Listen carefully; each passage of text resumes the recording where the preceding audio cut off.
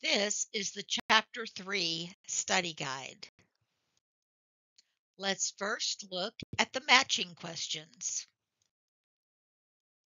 Number 1, conscious is F, part of the mind that is aware. Number 2, memory is H, a recaptured experience. Number 3, observation is C, attentive awareness. Number 4, recall is A, to recreate an item in the mind. Number 5, relationship is B, interaction with someone, something over time.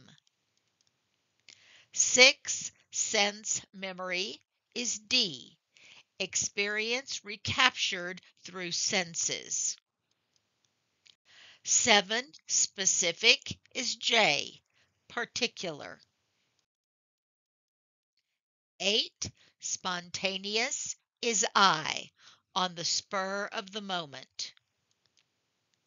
9, subconscious is E, part of the mind below your consciousness.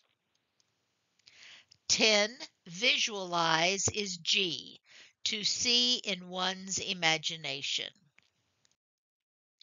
Next, let's look at the short constructed response. What questions can help engage sense memory? The questions that can help engage sense memory start with the five senses. What does it look like? How does it sound? What does it feel like? How does it taste? How does it smell? After considering sight, sound, touch, taste, and smell, we consider emotion. How does this make me feel? What emotions does it engender? These questions will help engage sense memory. What are 3 ways to improve your memory? 3 ways to improve memory have to do with relaxation, breaking down the memory, and recording the information. First, use some of the relaxation techniques to relax your mind. Second, break down the memory into segments as if you were creating a storyboard in your mind. Third, find some way to record the memory.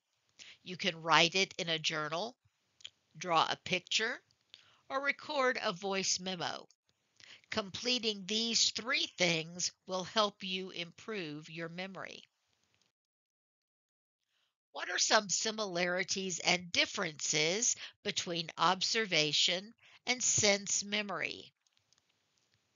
Both observation and sense memory require we engage our senses and emotions. The big difference is when these activities take place. Observation takes place in the present. Sense memory involves recalling people, items, and events in the past. Observation skills can strengthen sense memory.